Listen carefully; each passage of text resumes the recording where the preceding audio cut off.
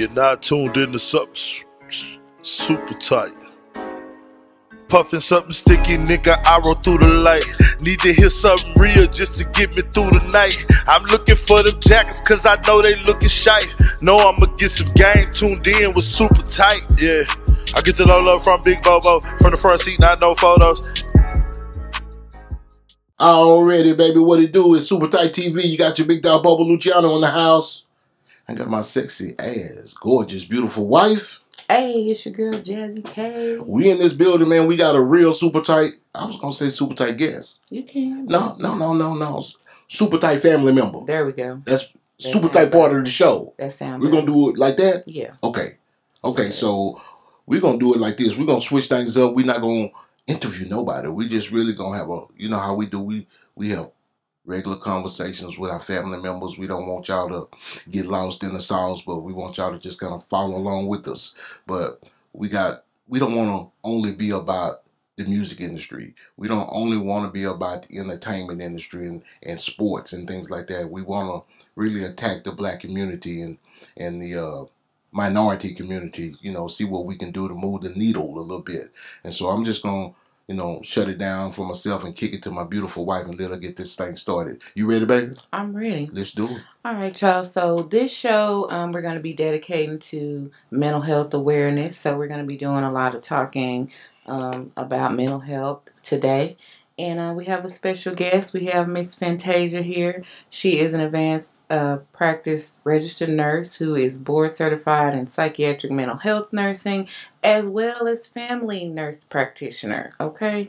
After earning her bachelor's degree, she's worked as a nurse for 10 years in the operating room and went on to pursue her master's degree. She spent several years working as a nurse practitioner with diverse patient populations in both the public and private sectors. So welcome, Fantasia. Hey. Welcome to the family. Thank you for having me. How you doing? I'm doing all right. Already. You're looking good. Nice to meet you. It's nice to meet you too. Already. So today on the show, we just really wanted to, because we both have a passion about mental health, depression, and just spreading education and awareness about that in the black community. So we thought, we have my girl on here. This lady is a wealth of knowledge, okay? So we're going to pick her brain today. And we're going to talk about, well, first, before we get started, tell us a little bit about yourself. Where are you from? Oh, I'm from Dallas. Hey. Born and raised in Dallas. Oh, really? What part? You can't just say Dallas now. It's really Dallas proper. Honestly, it's Dallas proper. What that mean? I mean... like, you got to act like we from Cedarville area, Balk Springs area. Okay. Yeah. Okay. No, we from the hood. Some people might not know what that is. Well, listen, I'm just telling you, I spent a lot of my weekends right over off in Highland Hills, right off of Bonneview. Okay. So there we go. So what made you want to go into mental health nursing? So I was a family nurse practitioner for several years, and I was working in homeless outreach. And so, as you can imagine, there's lots of mental health issues in the homeless population. So I saw a need and wanted to be able to take care of my patients. And so I went into mental health, and I like mental health, honestly. Yeah. I've always loved mental health, but I just wanted to make sure I expanded my knowledge and was, equipped to take care of my patients. Awesome. So from your experience, let's talk about misconceptions. Okay, let's talk about a lot of common misconceptions where I guess we'll focus in on depression. Mm-hmm. Okay, mm-hmm. Depression. Yes. What are a lot of misconceptions that you hear? In particular for the black community, I'll be honest, I struggle with this a little bit professionally and personally because I have to start out by saying I know that we, as black people, we always say we're strong, we're resilient, and we're all those things. So personally, I know this to be true. How can we not be all those things given our history? Absolutely. But professionally, we are not invincible. We're not where we are padded away from being depressed, or insulated away from being depressed, or having any mental health disorder for that matter. Yes. I think the misconception is that you're not depressed. You'll get over it, or you can do it, or you don't need you don't need mental health services. Those types of things. There's lots of misconceptions about. And you do hear that a lot in Black families. Y'all need that medicine. They just want to put you on medicine. They just want to. Can you kind of explain what depression is to people? So anytime I talk about depression, I'm going to go from literally diagnostic to, criteria. Okay. So we have our diagnostic criteria for people, and it's several things, but feeling down, depressed, hopeless, helpless, yes. Having crying spells, sometimes people have appetite disturbances, you eating too much. Some people say I'm a stress eater. When sometimes they mean when they feel depressed, they eat too much. Some people don't eat at all. Yes. Irritability, kind of being easily annoyed, poor focus, concentration, sleep disturbances. There's several boxes that you can check, but everybody may not experience depression the exact same way. So that's why it's kind of like you have to meet criteria based upon if you meet enough of these symptoms. Are those traits? More like symptoms. Symptoms, okay. And depression, is that kind of more like a chemical imbalance or anything like that? So it's interesting you asked that question, because we used to say this is a chemical imbalance. And so without getting too deep in the weeds, more studies are starting to kind of surface that it's not necessarily a chemical imbalance. But we used to think that it was a chemical imbalance. I'll be honest with you. I think right now the studies suggest we really don't know. Wow. We really don't know. If there's some type of chemistry in the brain that causes depression. We really don't know. But historically, yes, we said it was an imbalance of, neurotransmitters, serotonin, dopamine, norepinephrine, all these different neurotransmitters that we thought caused depression. But is that a part of it? Because I know a lot of the medications have to do with those neurotransmitters. So here's the tough part about medications and for mental health in general. And this is probably not very reassuring, but sometimes we don't even know how or why the medications work. We just know they work. Okay. Yeah, so that's the tough part about it. But yes, that they work on those chemicals and in the brain, and really that's probably the best we have between that and therapy. Gotcha. To treat depression. Wow. And so, as far as depression, so in your practice, are you seeing more people come forward with symptoms of depression? Do you think depression is more prevalent now, or that there's just more education out about it now? This is a tough one, because I think it's a little bit of both, to be honest. I think, without getting too far in, I think just the way things are now in society, I do think that people are more depressed. And then you look at certain things, inflation, or if you have high unemployment, rates, those types of things. I think all of that can, COVID. I saw a lot of people come, through the clinic, during COVID, because you're isolated, you lost your job, these types of things. You're at home, you're trying to homeschool and work, which is almost impossible for some people. Like, how are you going to homeschool your child and you're trying to work, even if it's remotely? You saw a lot of people lose childcare, access to childcare, daycare, those types of things. So I saw a lot of depression come through COVID, and we're still in that actually, but I saw a lot of that. Oh, wow. Okay, now one thing I do want to touch on too, because you hear a lot in the news, there have been several celebrities that come forth and are open about their struggles with bipolar depression. Okay, we've had Jennifer Lewis. She wrote her book. She was very open about it. Everyone's heard about Kanye West and his struggles with bipolar. But I think because of that it's kind of this sensational, and I think people use the word bipolar loosely. Yeah, like, oh, you're upset. a lot you're bipolar. Like, let's kind of touch on that and educate people on what bipolar is and isn't. So bipolar is just like, you know, the standard major depression disorder. So it has its own set of diagnostic criteria. Okay. Now, what I'll say about this is, without knowing them personally and their own situation personally, it's difficult to say, do you really have bipolar disorder or not? The reason why I say that is because sometimes you can expose yourself to certain things, certain substances, and it'll look like bipolar disorder, but it's not bipolar disorder. And so we have folks who self-medicate. We have lots of, you know, stuff on the streets, and that it'll look like schizophrenia, look like bipolar disorder, but it's not. It's substance induced. And if you stop the substance, sometimes the symptoms resolve. But what we are finding is that even after you stop that substance, you can still have those symptoms, and so you permanently have those symptoms. Even though it wasn't bipolar disorder at the beginning, you kind of broke your brain. If that makes any sense. By the drug use? Yeah.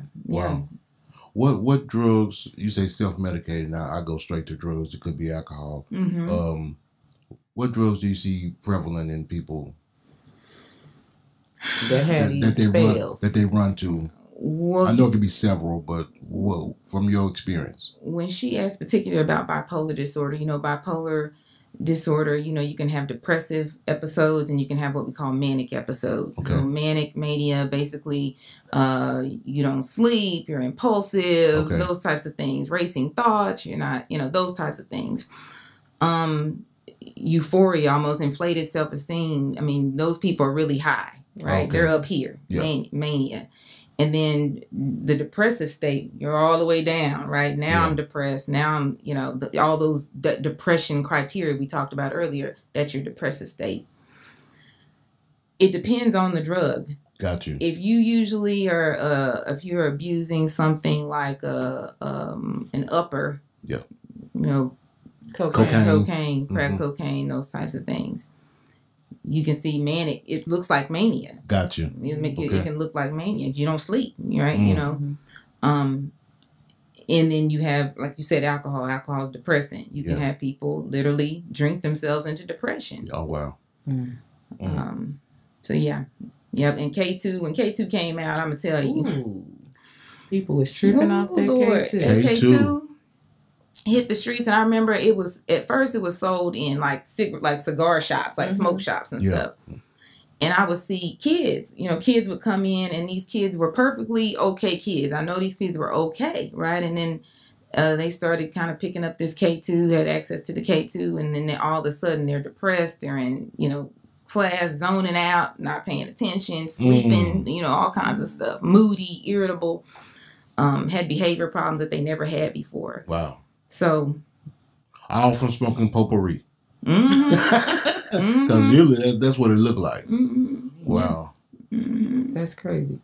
And so, focusing again back to bipolar. What are some of the symptoms that, okay, if someone's sitting at home wondering, am I bipolar or am I? What are some of the things they should be looking for? I know you don't know them personally, but taking out substance abuse and taking out, what are some things that are red flags that may tell them you need to go seek? Or their family members need to look, be looking for. Yeah, you need to seek further treatment. So first and foremost, one big thing is if you don't sleep and you have lots of energy, like you just don't need to sleep. Wow. You just have lots of energy. You can go on and on like the Energizer Bunny. Yes. Say. That's probably one of the first things we go, okay, why are you not sleeping? Right? Or if you sleep for an hour, 30 minutes, something like that, you're like, well, I slept and I feel great the next day. If you're refreshed off of 30 minutes, an hour, that kind of makes us think, you know, impulsivity. I usually ask my patients, do you go and shop excessively?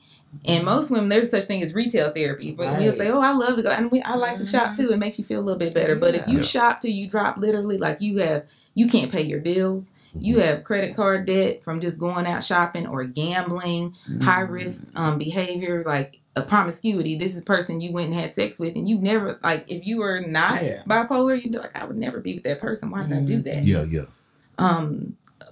Inflated self-esteem, people thinking they have like special gifts or power. This is the people who, you know, they say, I'm an artist and I was up painting this mural for 4 days and I wasn't tired. I just wanted to paint this mural for 4 days. Wow. So increase what we call goal-directed behaviors. You're up cleaning. You're not sleeping, but you're up cleaning for 4 days. Those types of things. So it's almost everything in excess. It's almost it's just too much. Too much. Excessive talking, those types of things. Really, really bad mood swings. One moment to the next. Okay. Mood swings.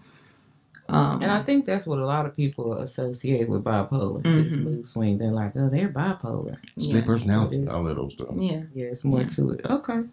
Well, going to the hood, you know, let's bring it home. Earlier you mentioned that, you know, sometimes you may see instances where you can say the medication might not, you know, you don't know. You know what I'm saying? So I did a interview, and being in the Black community, you know, I always like to hit on the fact that I suffer from depression, you know, my testimonial. And then, you know, I always, you know, sometimes I'll check the comments. Then you see some of the people in the comments, you know, oh, don't take the medication. Don't do that. You know, from your experience, I don't want you to feel like you swaying somebody from one way or the other. Do you encourage medication, or do you encourage more of a therapy? It's a good question. So for bipolar disorder, 100% of the time, not 99, not 98, not 95%, the mainstay of treatment is medication. Gotta have it. Gotta have it, period. Yes. We're going to put you on medication because the risk, if we don't, like I said, I've seen it destroy lives, marriages, financially just destroy you with a manic episode or even a depressive episode. So 100% of the time for bipolar disorder, medication. For what we call MDD, major depression, it depends on the patient. It depends on their circumstances. And I think a little bit of this is nuanced because if you ask any clinician, we kind of all have our way of practicing. For me, I try not to recommend things that I know that my patient is not going to do or they don't want to do. I give them my best advice, and then I say, you know, but the decision is yours. Mainstay for me, anytime I see a patient, I'm almost always going to recommend psychotherapy. Okay. Almost always. But the best evidence usually says that medication with therapy is giving you your best opportunity, your best chance of what we call remission, basically depression free, right? Yeah. Some patients say, no, I don't want to take the medication. I don't want to rely or get addicted to a medication. But antidepressants are not addictive, so to speak. It's not an addiction issue. Right. That's y'all heard that? Yeah. I mean, it's not an addiction issue. That's important to hear. Yeah, it's not a dependence issue. It's not a anything like that. In fact, some patients, depending on the patient, if they go into remission after a year, we say, okay, you want to try off the medication, that's fine, we can try it. Okay.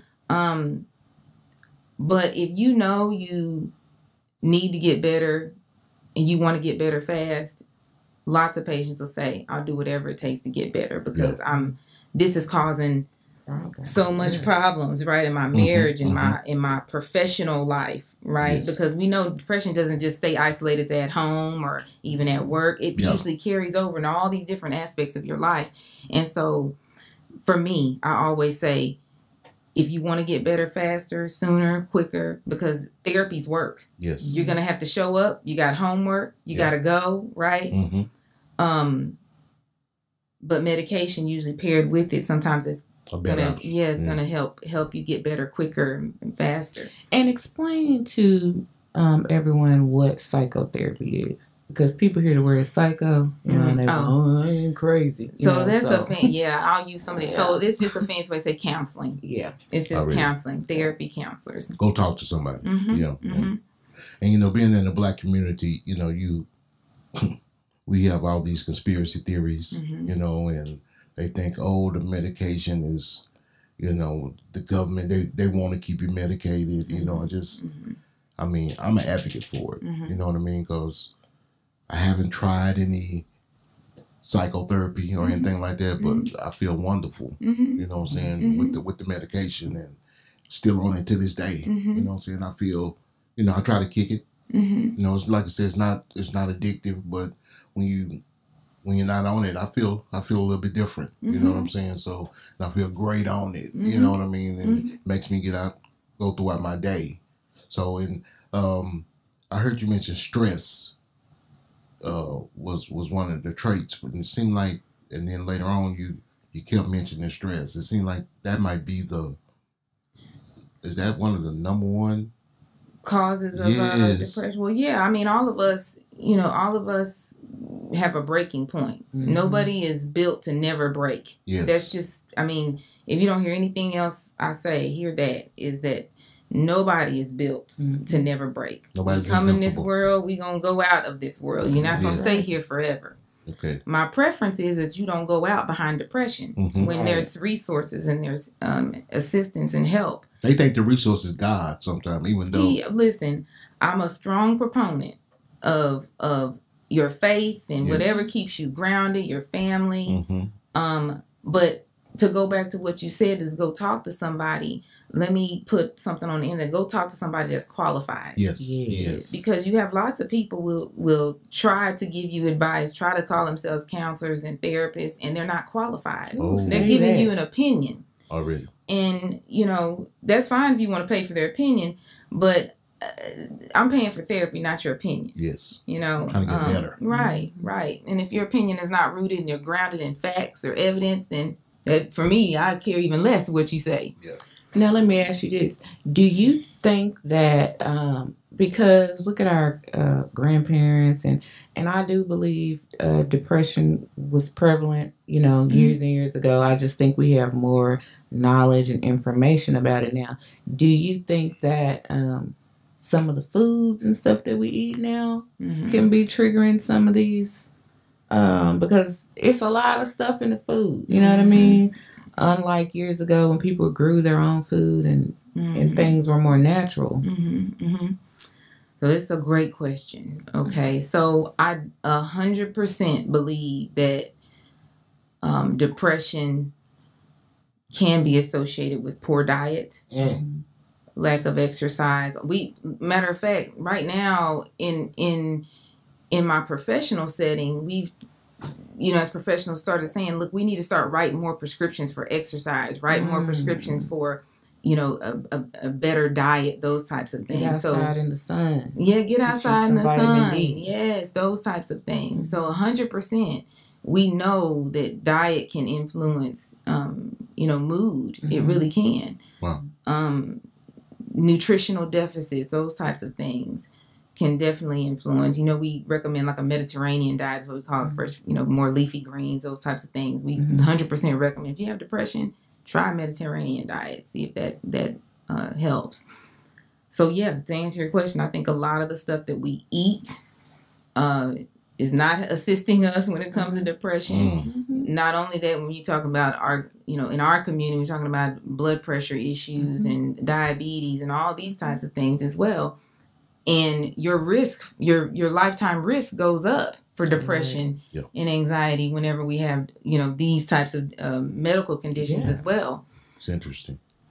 Chronic pain and those types of things, you know, can predispose you for depression. But, you know, a lot of that stuff comes from inflammation. If we eat an inflammatory diet, well, you know. Yeah.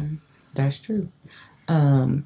Now, I do want to go back to bipolar just for a second, because we're going to do more of these segments where we just kind of highlight a certain mental health condition. I know there is a difference between, there's two different types of bipolar there, right? It's like bipolar 1 and 2. Can we kind of brush over the differences in those? So 1 and 2, probably the most simplest way I can put this is 1, is full-blown mania. So those symptoms that I told you about, where you're, you're elevated, and so that you're not sleeping, right? You're not sleeping. You have lots of your impulse, all those types of things. Basically, the severity and how long that occurs. So usually 4 days and less is what we call hypomanic. Yeah. Okay. Anything above 4 days is mania. Okay, so that's how we know you're either bipolar 1 or you're bipolar 2. Symptoms are pretty much the same, but the extent to which you're up and you're not sleeping and things like that. Okay, gotcha. That makes sense. And then, so a lot of people are afraid to seek treatment. A lot of people are afraid because of misconceptions with side effects from medications and blah, blah, blah, blah. What can you tell us about some of the side effects from, I know it's an array of medications out there. So, but let's just say someone's struggling with depression, okay? And they say, I'm gonna seek treatment, and they get put on medication. What are some of the side effects that are, that may say, maybe this medicine isn't for you and you need to seek another one? Or are there a lot of side effects, or is that just a myth? So it's tough because let me just say this. You can go to Walgreens, CVS, Walmart, any drugstore, and you can pick something off the counter that's just sitting right there on the counter. Cough syrup. Yep.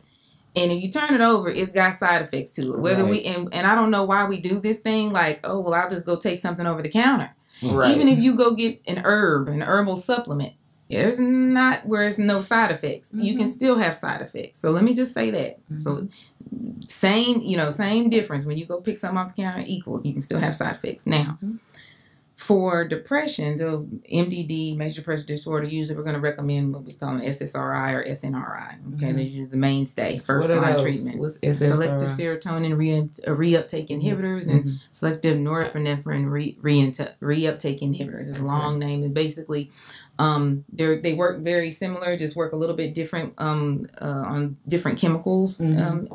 But both of them equally good. First line treatment.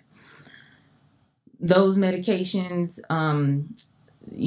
everybody's different. Some people get tired off the medications, and some people don't get tired. Some people, it can make them sleepy. Sometimes it can make them have an increased appetite. Sometimes it doesn't increase your appetite. And everybody's different because everybody's very different. I think the biggest thing that people really worry about, and I'm just going to go straight there, especially for men, okay? Women too, but men, is the biggest thing is sexual side effects people worry about. Oh, libido. A lot of men, when I get to prescribing and I start saying, okay, and there's a potential sexual side effects. You can have erectile dysfunction, or low sex drive, or low interest, or whatever. I'm out. Then, that's what they do. They ready, they pack up. Okay, I'm done. Nope, I don't want that. What? Yeah. They ready to bounce on that. But what I say is that here's the thing. But people think with the little head instead of the big head. Oh, Lord. They do. That's what I'm saying. It's like every time, it's like when I prescribe a medication, I don't do that. And I do the same thing with every patient. I don't do that just like light. Like, here's some medication, bye. I think about every single patient. Risk versus benefit. If I don't do something, and by the time you come see me, it's usually for a reason. If you don't do something, what are the chances you're going to get better? Right. And how's this going to affect you if you don't get better? That's what they need to hear. That's the part. Oh, yeah. You talking about sexual side, may not be no sex. That because you got such a terrible, you got such a terrible temperament. Oh, yeah. That's what happened to me.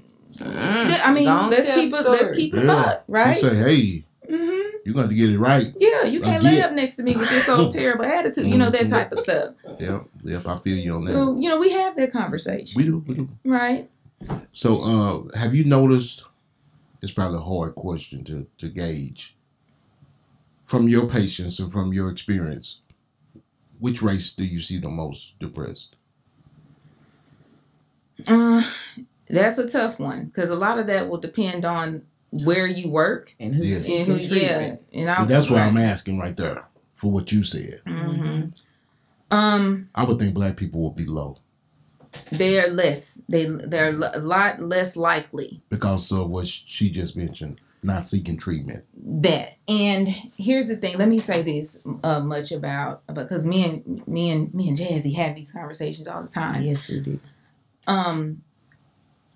I get it, right? I understand why Black folks traditionally are very skeptical of seeking medical and psychiatric treatment, right? Historically, it has not been that kind to us, right? We know in civil rights, people diagnosed with schizophrenia for thinking you need, people literally diagnosed with mental illness because you thought you should be equal to that of, a counterpart. Or you shouldn't be a slave, thinking you shouldn't be a slave. Crazy. Yeah, you out your mind. If you think you shouldn't be a slave, those types of things. All and so forth and so on. So I get it. There is a such thing of having a healthy fear, healthy being skeptical of things, and you should. Yes. However, at some point, you're not doing yourself any good by not seeking care. Yes. You're not getting any better. The best thing you can do, and I encourage everybody, is to become informed. Get as much information as you can. And when you come to see your provider, you come with that information. Yeah. Come with questions, come with information. And that way, you don't feel like it's just a one-sided decision. You have some information you can bring to the table. Already. And come with some real information, not just a bunch of stuff you done Googled, okay? And tell you. And don't come with a diagnosis. Don't come in there telling me I got bipolar disorder. You'll see I have such and such.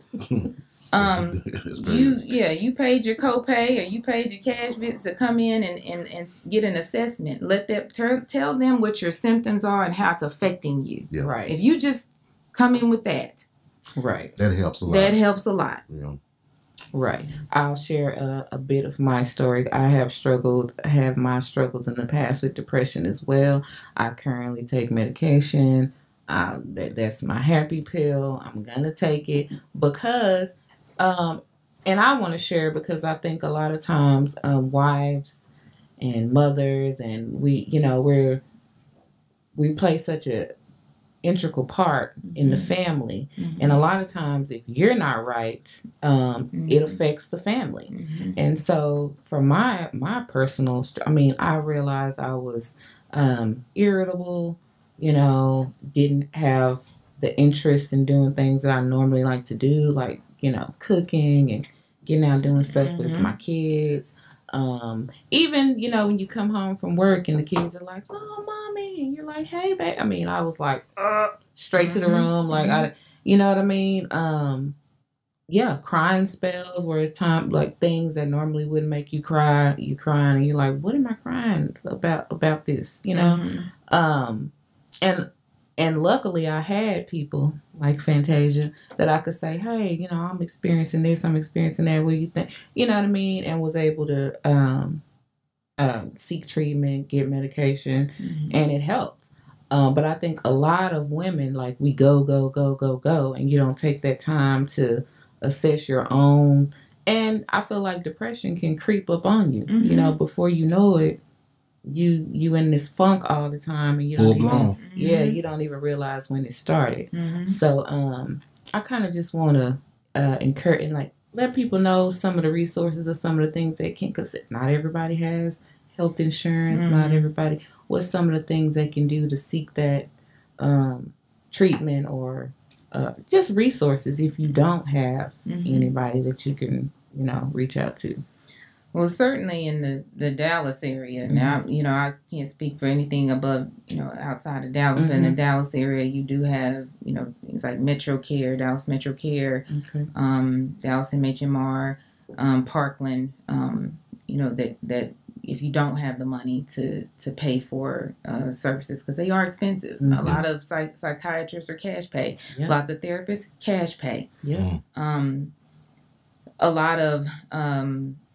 A lot of organizations now kind of have outreach where you can see a therapist, do a sliding scale, those types of things, and it'll vary based upon where you're located. You mentioned God, right? So if you belong to a church, sometimes the churches now are realizing that depression is real. Yeah. Anxiety is real.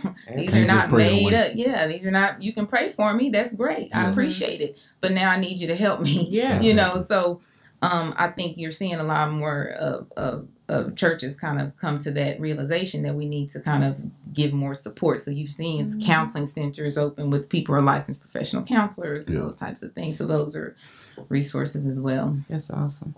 Because that is a big people pray about it. You know what I mean? And I always tell people, God made medicine too. 100%. Yeah, he Made did. the doctors. Absolutely. 100%. I'm telling you, we do. Does it even sound right to say, well, pray about that breast cancer? Just pray. Don't worry about this chemo. Don't worry about this mastectomy. Well, you got some people that don't. Radiation. You got some people like that won't go to the doctor, don't believe in medicine, and that's why I'm adamant about doing this segment, because if I know I can't help everybody, I know we can't help everybody, but if we can affect just one person and help that person and get them turned around, if y'all want to, hit our comment section and it's anonymous, you know what I'm saying? Hit the comment section with questions and things like that. We will get back to you. We just want to help the community. Absolutely. That's basically it. We're not pushy. We're not preachy. We just want to do our part. You know what I mean? And I appreciate you. Well, I have one more question. Oh, hit her. What do you think are there any supplements or vitamin supplements that people can take that do kind of help increase those feel good neurotransmitters? Marijuana? Not that one. I could go. That Well, could that's be a medical. whole nother show. Yeah, we can do I just said medical. on that Asking. one. We could do a whole nother show. I'm just asking, because people do think that. I can smoke a little bit for my depression. Listen, I'm gonna tell y'all something. I'm one of those people. I'm not one of those people that just say this is 100% wrong. We shouldn't do the whatever. Like, we know, like, if you have a seizure disorder, we know certain strains of marijuana help people who have seizures and things like that. Glaucoma, these types of things. What I will say is I have seen a lot, and when I say a lot of folks now coming through who are depressed and anxious, and I've even seen people psychotic. Literally have a psychotic break on marijuana they got from somewhere. The marijuana that we're using today ain't the marijuana we used to use. This ain't your granny's. I didn't know you was going there. I was about to go there. Yeah, this is so several times stronger. Yes. People are lacing stuff with the marijuana. You don't know what. I literally saw every week. I see every day. I'm like, well, there's another. People too high. Literally, I was like, what else could have happened? This surely marijuana's not doing all of this. And do you think, on that note, because a lot of people say, oh, there's nothing wrong with marijuana. It's natural. It was. But the younger, I feel like, when you're young and then you're taking on a substance that's affecting your developing brain, have you seen, children, an increase in mental health episodes, whether it's depression or otherwise, from marijuana? 100%. Wow. 100%. Ooh, that's interesting. 100%. That's very interesting. And as you alluded to, when you're talking about a brain that's not even fully formed, that's still developing, that's probably one of the most dangerous times that you could be using marijuana, because you literally, that developing brain is so sensitive. Lowering IQ level. I'm talking about there's so much that's happening in that developing brain. And then when you're talking about depression, I've seen lots of kids that come in, adolescents, they come in, they started smoking weed or whatever, and they're now literally clinically depressed. Wow. They're clinically depressed behind it. They're starting way too young. And some things that kids don't understand is moderation either, right? Oh, yeah. When they go in, they're going in 100%. They going in, right? Especially these youngsters nowadays. Yeah, I mean, Looking they like just going in. stogies. Yeah, just going in and having a good every day, all day long. Oh yeah. You know, I'm not high enough. Wow. You know what I'm saying? I'm telling you, I've seen a lot. So I'd say with parents in particular, your child, that's one thing about it, because depression looks different sometimes for adolescents. Mm-hmm. Sometimes their symptoms are just irritable.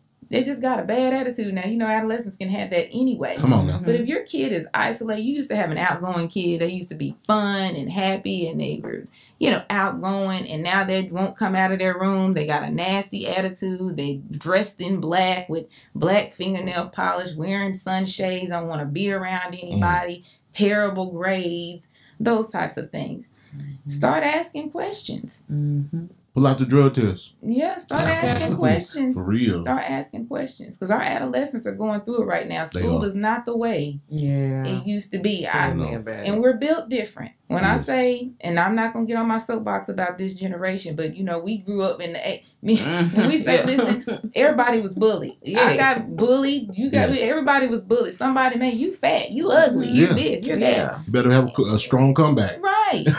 Your mom. You had that. That's the 100% go to right there. Yeah. Your mama, you better be ready to fight after That's that one. It. That's it. You know, but she looking at me. Yeah. They talking about me. Everything. What's the one you say, baby? Bullying, everything. That's inappropriate. Oh yeah. Everything's That's offensive. That's offensive. Yeah, everything's offensive. Everything's offensive. We're not building our kid. When we say you're not built like that, or I'm built for it, that insinuates that you probably weren't born with it. Yes. And we got to put it in you. Yes. Yeah. And so our job as parents is putting this stuff in our kids, so that they can take somebody saying, "Oh, you ugly," and you don't fall apart and say, "I'm gonna go kill myself." Exactly. Absolutely. I score on my kids. Self-worth. Self-worth out. That ain't what it means. On a regular. Yeah. Well, it's just if you build up their self-worth, it won't be anything that somebody else can say that's going to have them running home crying. Yeah. So I understand. You got anything you want to share with the people out there to be looking for you? Nothing. Well, no. I mean, I do. I do a little. Go tell them. I do a little bit. I mean, I do some consulting. So I do some psychiatric consulting. I have a skin line that a skincare product that I just came out with. Let's talk about that. Tell them about your skincare. It's called Ravi Lura Naturals. So we talk about chemicals all the time and the stuff that we're putting in stuff. We really don't even know how this stuff is affecting us. So I'm a strong proponent of using as natural as stuff you can. Yes. And so I have a hygiene spray and then a skincare cream that we have. And I love the cream. So tell them how they can find your skincare line. So we have a Shopify site, Ravi Lura Naturals. Spell that for me. RaviLurra Naturals. Ravi Lura Naturals. Man, well, we sure appreciate you coming, Fantasia. Oh, you are a super tight. Can I give two more for the women? Absolutely, girl. For depression, because that's gonna bother me if I don't say this for women. Say it, girl. Okay. Because I know we say a lot of times, I ain't got time to be depressed. I got too much to do to be depressed. That part. But some other forms of depression I want women to kind of be aware of is postpartum depression. Man. That's something unique to women. Yes. So I want any woman, if you had a baby recently, or even what we call it's really peripartum, so it can actually be onset in pregnancy. And let's also let people know that the postpartum period, can last up to 2 years after. It can, and even a year after you can, because here's the thing. A lot of the times, women feel the weight of motherhood. And this little human is dependent on you for everything. That's a lot. Yes. But sometimes you're scared to say, I don't know how to do this. Right. And you have parents now that may not have learned how to do it, and they can't teach the next generation how to do it. You know? So I wanted to draw attention to that. Don't ever be afraid. If you just had a baby, or even when you get pregnant, you start feeling depressed, talk to your OBGYN. Go find a mental health professional, okay, so you can talk to them about it. The other one is PMDD, premenstrual menstrual dysphoric disorder. Yes. And so that's something only particular to women as well. Okay. At some point, people thought, "Oh, it's not a real thing." It's absolutely real. Yes, it is. It's like PMS on steroids. Okay, you know, if your husband go hide and your kids go hide from you when it's getting ready to be your time. Oh, what she got? She might have, you know, she might. So that's what it is. Yeah, yeah. Thank you for telling me. Yeah. So I also want to say this too. MDD, major depression disorder with psychosis. Okay. The reason why I want to hyper focus in on that is sometimes you can become so depressed that you start seeing and hearing things, and you know, and so people will say, "Oh, maybe he's schizophrenic. Maybe he's got some." If you start to see or hear things, go to a mental health professional. Yes. Okay. Off top. Yes, and don't be embarrassed. Don't be embarrassed. Don't feel like people are going to judge you, because this is your health. You know what I mean? And a lot of the stuff, a lot of mental health conditions are treatable with therapy and medications, like you said. And you know what I mean? It's a brighter side, so you don't have to be suffering alone.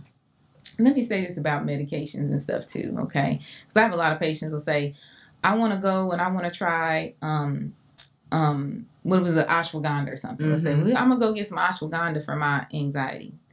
Okay, that's fine. I meet people where they're at. You can try the ashwagandha, but if you're so scared that you can't go outside, you can't go to the grocery store because you have a panic attack going to the grocery store. You panicking because you can't go over a bridge. You can't drive over a bridge. Ashwagandha probably ain't going to get it done. It ain't going to get it done. Okay. So sometimes I just want to say this, like, it's okay to try things naturally, but still check in with a healthcare provider, because we all can't always take something natural too, because again, those have side effects. They can, you know, interfere with medications you're taking. They, you know, so even if you say, "I'm going to go it alone and do something over the counter," just please allow yourself to get the best care possible.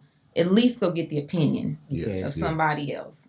Amen. I know y'all gonna come for us in the comment, but that's cool. You know, you got some negative people out there that don't like us. Yeah, I don't. We could care less. We trying to, like I say, move the needle. You're not our target audience. Yes. All right. Amen. We ain't talking to you. We ain't talking to you. Unsubscribe. Matter of fact, we might be talking to you. Maybe you. Yeah, you might be the one. You might need to go on and see somebody. You might be your the attitude one. Terrible. You might be the one. Absolutely. You got some shout outs? Shout out to my husband, Already. Vincent. Hey, I love him. Already. My two kiddos. You better shout out to him. You see how she lit up when she said that? Yeah. Happily married. Look, I hope y'all have some stuff about black marriages and stuff, child. We are. Oh yeah, we're gonna have to have both of y'all on for Okay. that. Come on. Yeah. Because black love is real. For Black sure. love is real. Well, I appreciate you coming out again. This is a real serious subject that we want to continue to touch on periodically. You know, I don't want, like I say, we don't want to get too preachy. We want to make it fun. You know what I mean? And educational for y'all. You know, the word ignorant is an ugly sounding word, but it just means that you don't know. And we just want to not let you stay ignorant. You know what I'm saying? Absolutely. You know, you want to, like I said, keep moving that needle in a positive direction. And once again, I want to thank you, Miss Fantasia. Thank you. You are a Supertight family member. Thank you, Bobo and Jazzy K. Know I'ma get some game tuned in with Supertight. Yeah, I get the low love from Big Bobo from the front seat, not no photos.